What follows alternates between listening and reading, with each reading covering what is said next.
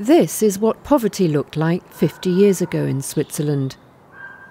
Among the poor, there were many Italian and Spanish immigrants. Combien payez-vous par mois? 70 francs. Vous avez l'électricité? Non. Vous avez l'eau courante? Non, non. Vous avez des toilettes? Non, comme les paysans, la campagne. Nobody lives in such conditions in Switzerland anymore. Today you can have a smartphone and a flat-screen TV and still be poor. And you don't need to be an immigrant either. At this charity market, for example, people fill their shopping bags with food after paying a symbolic franc.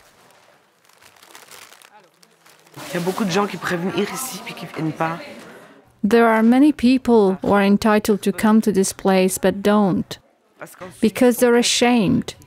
In Switzerland you hide your poverty. This place helps us eat properly. Vegetables, and not just pasta and potatoes, especially for my son who's 10. Des légumes, pas que des pâtes et des patates à longueur de semaine. Surtout pour mon enfant qui a 10 ans. Laetitia has an 8-year-old daughter and is expecting her second child.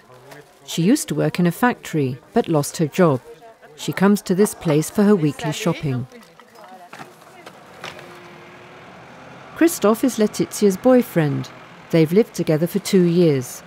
For the moment, he's temping at a recycling centre run by the charity Caritas. He doesn't have a full-time job either, and his benefits have run out.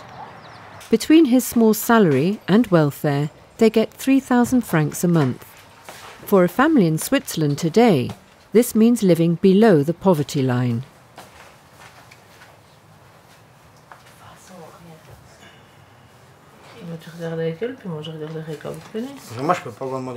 I can't ask for another paycheck advance. I've already asked for one this month.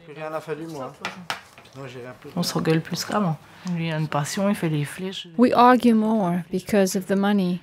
For example, he loves darts, and I cannot expect him to give that up too.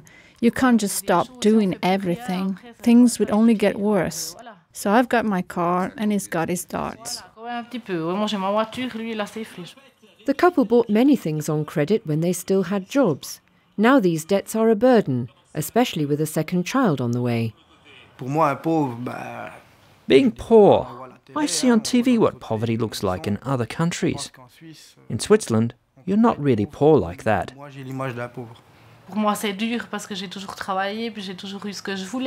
For me, it's hard because I've always worked and I always had what I wanted. I don't care so much about what people think.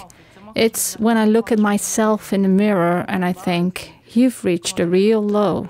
I'm trying to keep my head above the water to get out of this slump. If Christophe weren't there, I'd have to go back to my parents. Ça ferait longtemps que je serais retournée chez mes parents, quoi. Ça fait 2 ans qu'on est ensemble, je suis allé une fois au restaurant avec elle. We've been together for 2 years, and we've only been to a restaurant once, right at the beginning. Sometimes we buy the kid a Happy Meal, but only something for her.